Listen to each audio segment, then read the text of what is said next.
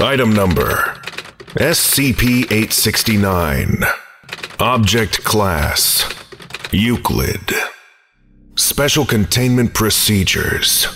The facility housing SCP-869 is to be owned and operated by Supertastic Carnival Promotions, a Foundation front company, and is to remain in operation and open to the public for its intended purpose. A secondary service bridge is to be built to replace SCP-869. SCP-869 is to remain closed to park staff and the public. Both ends of SCP-869 are to be monitored by Foundation personnel, operating as park security officers, for the purpose of preventing unauthorized access. All surveys of SCP-869 and the area beyond are to be conducted by Level 1 personnel operating in groups of 3 or more. Survey personnel are to be dressed in clothing appropriate to late 1940s mainstream American fashion, and are to carry no more than $10 in pre-1948 U.S. currency, as well as period-appropriate identification badges identifying them as local police, FBI agents, or Foundation personnel, as necessary to facilitate interaction with park officials. Personnel conducting surveys are not to carry any equipment, technology, or personal effects that were not available to the Foundation in 1948. Personnel are to exit SCP-869 no later than 8 p.m., 1 hour prior to the park's scheduled closing time.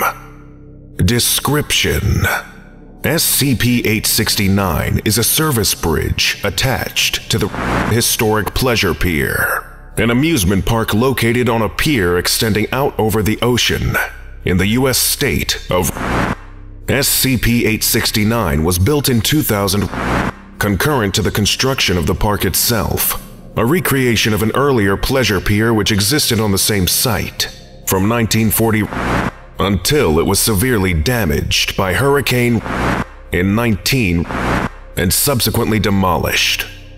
SCP-869's anomalous properties manifest whenever the park is open for business, and none of the park's attractions have been closed due to inclement weather. When these conditions are met, approximately 1% of persons crossing SCP-869 from the landward side to the pier, on foot or in a vehicle, will not arrive at the pier and will lose visual contact with land and pier-based observers at approximately the halfway point between the bridge's termini. The area that persons so afflicted arrive at, based on forensic analysis of photographs taken by survey teams, is physically identical to the original Pleasure Pier constructed on the site as it existed in the summer of 1948. In all surveys conducted since the discovery of SCP-869's properties, interviews with civilians found within the anomaly, and evidence recovered in the form of calendars and newspapers, indicate that the date within the anomaly is Saturday, July 24th, 1948. Years after the original Pleasure Pier opened for business. Local time within the anomaly is consistent with the time of day outside it. Surveys have indicated that events within the anomaly occur consistently in the same manner, at the same time, as during all previous observations, except when survey team members are directly involved. On no occasion has any survey team spotted any previous survey team within the anomaly. No means of direct communication across SCP-869 has been discovered to date.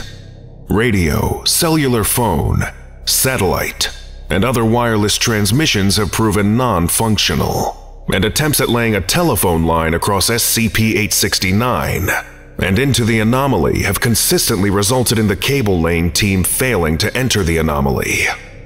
In all cases where it has been attempted, crossing back to shore along SCP-869 from the anomaly prior to the close of business for the day, which on 7/24/48 occurred at 9 p.m., has returned survey team members to the shore successfully.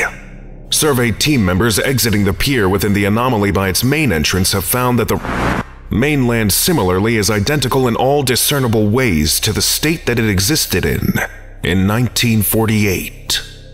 In all cases where persons originating within the anomaly have been persuaded to cross SCP-869 to the mainland, that individual has not arrived on shore. All personnel remaining within the anomaly after the close of business have been lost.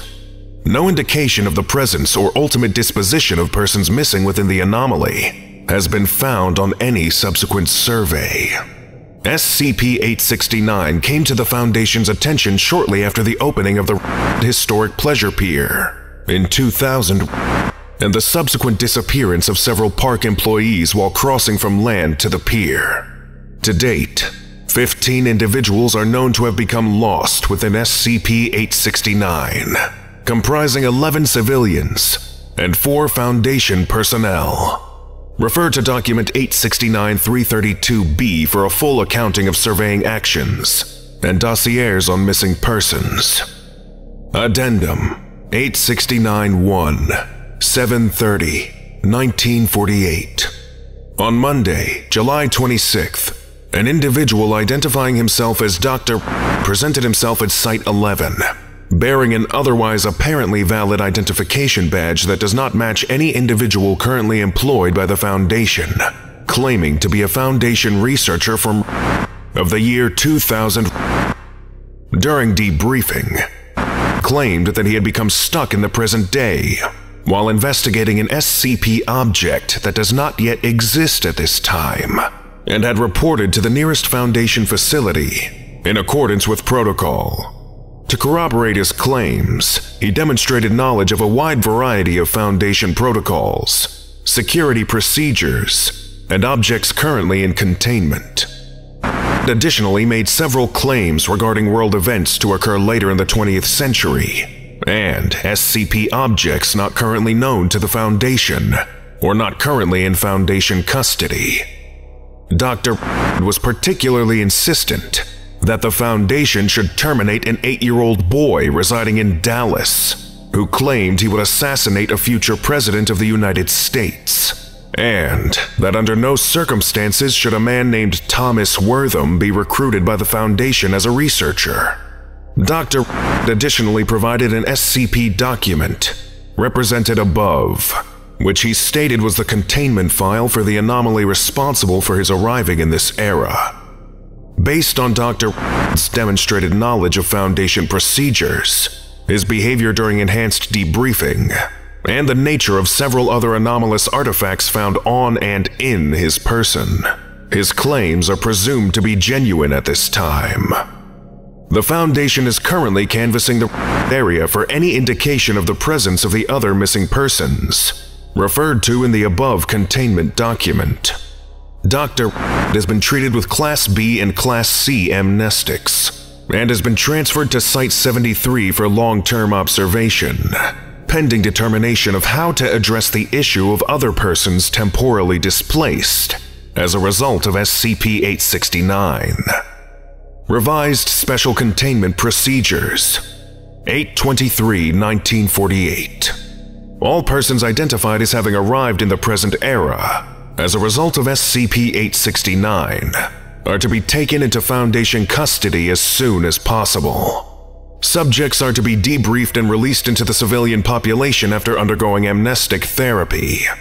Fingerprint records from temporally displaced persons are to be preserved for the purpose of testing to confirm the identity of persons reported missing within SCP-869 after its construction.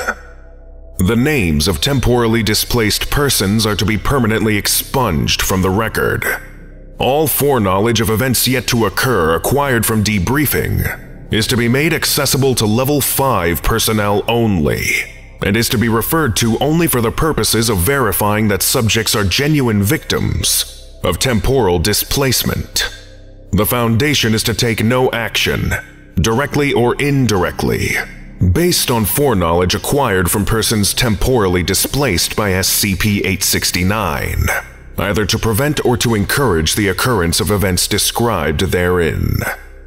SCP-869's containment document is not to be filed in the central database. Upon the construction of SCP-869 in 2000, research personnel are not to be informed of the existence of this document. After SCP-869's containment file is approved and filed in the central database, it is to be checked against the document above after each revision to determine when and if the filed document matches the content of the document above. Addendum 869-23, 5/30/2012. On 5/28/2012, Dr. Jacob Andrews failed to return from a survey of SCP-869 by 9 p.m. and was not subsequently seen or heard from.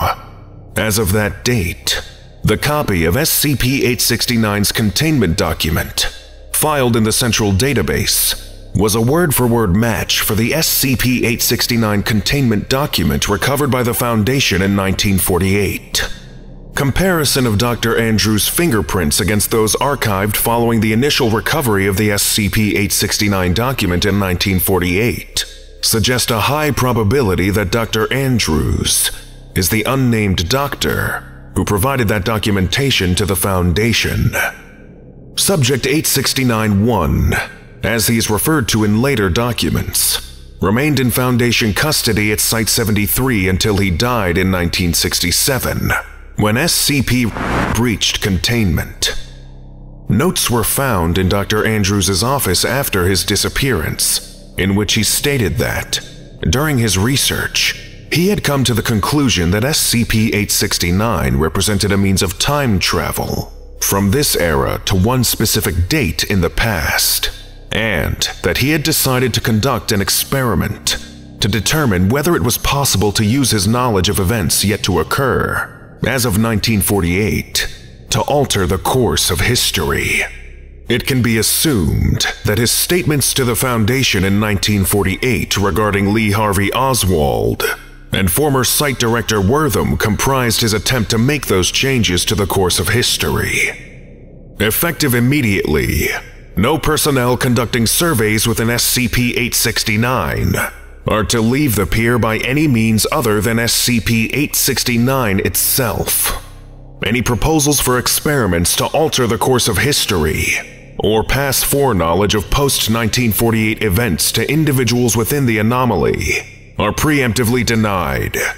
Survey personnel are authorized to use lethal force to prevent attempts to violate this directive. It is impossible to determine to what extent Dr. Andrews and other persons lost within SCP-869 have affected the course of history from what it may have been prior to their becoming temporally displaced, or whether any of those persons may still be alive. The Foundation has identified 21 people as having been displaced to 1948 as the result of SCP-869. Given that only 15 people are mentioned in the original document, and only 16 are known to have gone missing, including Dr. Andrews himself, it can be presumed that at least 5 more persons will be temporally displaced by SCP-869 in the future. Coroner reports from 1948 indicate that 2 adult males who had been killed by gunshot washed up on the shore near in late July 1948. Bullets found within the remains were consistent with standard rounds used in sidearms issued to Foundation survey teams operating within SCP-869. Due to the extent to which the bodies had decayed at the time of discovery, and the incompleteness of the medical examiner's reports, it is impossible to determine whether those bodies represent victims of unrelated violence or persons yet to be lost within SCP-869. Lesson complete. If you missed the previous orientation, go watch SCP-868, Mnemonic Meme, right now. Or for the complete course, watch this playlist.